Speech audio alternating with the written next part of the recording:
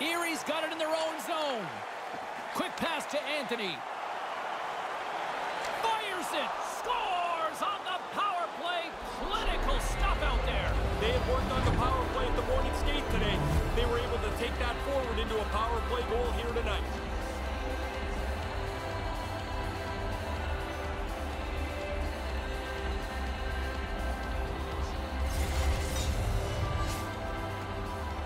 He had enough time to wind up for the slapper, and he zips it past the goaltender on the stick side.